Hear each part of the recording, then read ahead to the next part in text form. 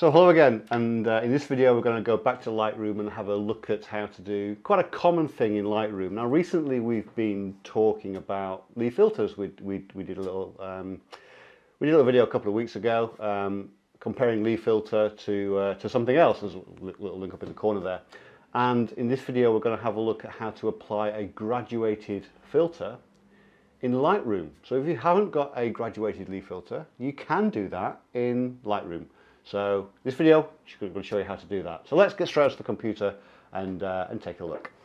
So here we are. We're in Lightroom, and we're in the library module, and we've selected this picture, which is as you can see, it's an old pillbox on a snowy day, and we're going to try and just darken down that sky a little bit, just to make it just to change its characteristics slightly. So the first thing we're going to do is drop into the develop module.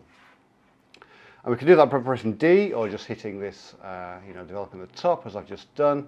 And then we see our develop panel just here. We're not going to worry about detail and all that kind of stuff at the moment. All we're going to try and do is drop a graduated filter onto that sky. And if we look across these little icons here, we can see a square, or a rectangle. Actually, it's not a square.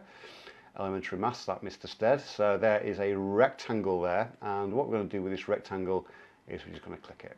This is the graduated filter tool in Lightroom, and what we're going to do here is, once again, all our settings, as we do with many icons here, all our settings drop up and tells us, okay, so what do we want to do when we drop this filter on? Well, actually, we probably want to drop the exposure a little bit. So if we want, there's about half, there's one stop, about 0.3. Let's go two stop at about 0.6. Let's just take two stops off that. That's quite a lot, but we'll see what happens. Now, this rectangle tool, this filter tool, is quite good. Now what we're going to do is, when you buy Nisi filter, you will have a hard edged, soft edge, sort of graduation, where the graduation turns from dark to light, and we have the same in Lightroom. Basically, at whatever point you click, your first click, and you hold your finger on the mouse, that's when the graduation will start. And when you let go, that's when your graduation will finish. So I'll just give you a brief demonstration up here in the sky. We click and we drag down. As we drag down, we can see that stop appearing, and we can see the depth and the size of that graduation. We can also change the angle of it, just as you would in, just by moving your mouse left and right. I've still got my finger on the mouse button. And if you want to get it absolutely straight, you can press Shift, and that will kind of lock it. As I've just pressed Shift now, you can see, even though I'm moving left and right, it's locked it into the horizontal position. If I move too far, it'll flick to vertical. So we're going to want quite a hard edge on this image, I think. So I'm going to put it back there. And then what I can do is I can just grab hold of it and drag it down to that horizon point. That's the easiest way of doing it. Sorry, that's not the easiest way of doing it. That's an easy way of doing it. If I just delete that, the way that I would normally do it is I would come down to, reselect the tool there. I would just come down to where I want the graduation to start and finish. So I would probably go, you can go for a super hard one there, and just go literally finger on Shift, that much. And that, I've just done it on the line where I want the graduation to be. Now, as you can see, and this is the advantage of Lightroom to using a filter in camera. What we've done there, not only have we graduated the sky, we've also graduated the building there, and a bit of these trees that we might want to do. So what we can do on here is, if we just drop down into the menu options, and we can select brush, and then what we can select there is erase. And what happens then is we get a little minus icon there within a circle, and we can change the size of that circle. This is the brush size, by rolling our mouse wheel, or just by moving your finger on the trackpad on a Mac, for example. Or you can do it using these tools here, feather and size. So size, as we roll the mouse, you can see the feather down here getting bigger and smaller. And the feather is the amount of feather on the edge of the brush. We're going to leave that about 20. I'm going to take quite a small brush there, and I'm actually going to just brush out some of the graduation on this building. Oh, I've gone a bit too far over. That's not a problem. I just run down the side of those hills there, and I'll do the same on this side. go.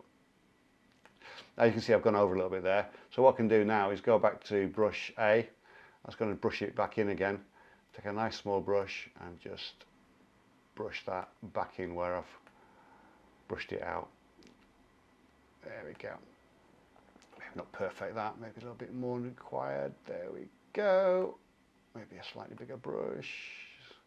There. So we can see there we've got our graduated filter on. We've taken out the areas of the building we don't wish to have there. And what we can do now is we can have a play with that filter. So we've got it on about 2 stops, minus 0.6. So let's drop that down a little bit further. That's way too dark. So let's push it back up, and I think probably about, yeah, maybe about there. Just take half a stop off. And then, you know, we can change to blacks and whites. We can take some highlights out if we worry about highlights. We can change the saturation there. So if it's not blue enough, we could maybe push the blue a little bit. We can use dehaze. If you want a bit of haze in the sky, we can start to put the haze in. That looks terrible. Or we can take it out completely, just pushing dehazing. That's pushing contrast, as you can see, and saturation. I'm going to leave that as it is, actually. Clarity is quite a good one for skies. You can take a bit of clarity, take the clarity out, and it just kind of blurs those clouds a little bit and just makes them not quite as sharp. I'll just take a little bit off there, I think.